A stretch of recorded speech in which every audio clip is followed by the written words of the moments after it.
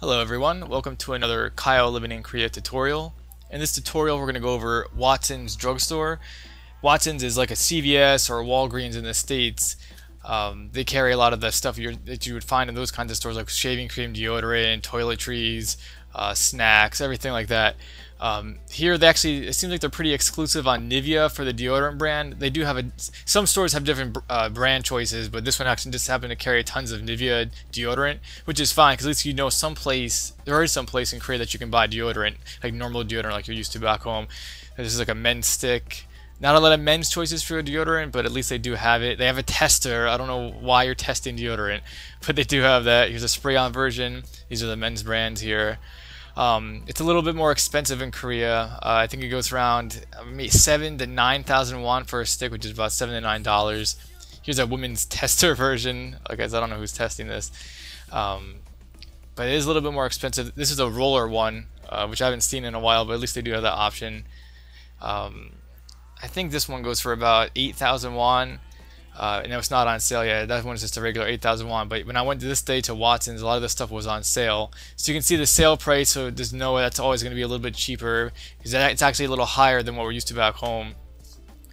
Yeah, 5,000 won here, 7,000 won. It's on sale. That's for the spray too. So sprays are typically a little bit more expensive. But they do have that option, which is great. At least they give you the choice. These are actually Japanese deodorants, which I'll get into here in a minute. You can see in the bottom they have the Veet razors too. Here are the prices again. You can take a look and get an idea what you'll be paying for deodorant. I recommend when they have 1+1s like they often do to stock up. Here's the women's razors and shaving cream kits, which is great. This is super hard to find in Korea. So for women, if you need to know that, check out Watson's or Boons Apothecary. Yeah, there's a Gillette Satin Care, which is really popular back home. And around 10,000 won, which is pretty normal for the States. I think men actually get a little, have to pay a little bit more for their razors. So I think they mark them up here a lot more than they do the women's. They do have the disposable and the ones that they can just change out the heads when you have to pay for the more expensive actual razor. Like you see here, they have the Shicks and Hydro 5s and the 20,000 razor head ones. But you can see here, they are a little bit more expensive though. But you can go with the disposable, like you see. They have the Gillette Blue too, which is what I use. I don't really see a difference too much. Here are these shaving cream cans are exactly the ones I'm used to from the States. I think they are a little bit more expensive, around 7,000 won, I think it is. Yeah, around 7,000 won, which is, I think I used to pay $3 for that. So it's a little bit marked up. These are the Japanese deodorants, which are actually, the majority of it is alcohol based with a little bit of perfume here on the bottom. You can see the perfume scent on the bottom swirling around. It is nice though, it's like a refresher during the day. I used it a lot in the summer. Because it is alcohol based, so it makes your skin feel cooler, and it's just a little bit of a refreshing scent. I think some of them come with a free watch. It had a free watch on it, so that's a good choice too if you want to experiment, just to see, just do a little bit of exploring in a foreign country. You can try out some Japanese deodorant.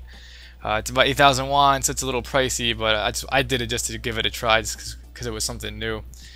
As you can see, they have tons of perfumey spray stuff here. But don't be afraid to try it, or send some back home or something like that. Just a kind of a neat thing. I can see they have the same contact solution as they do back home. Halls, mints. Here's some of the snacks that we're used to back where we come from.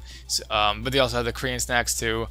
But I do recommend coming here if you're a little homesick or missing some of the snacks you're used to. They have pretzels, like the Schneider's pretzels, Pringles, a lot of the same chocolate and candy that we have back home.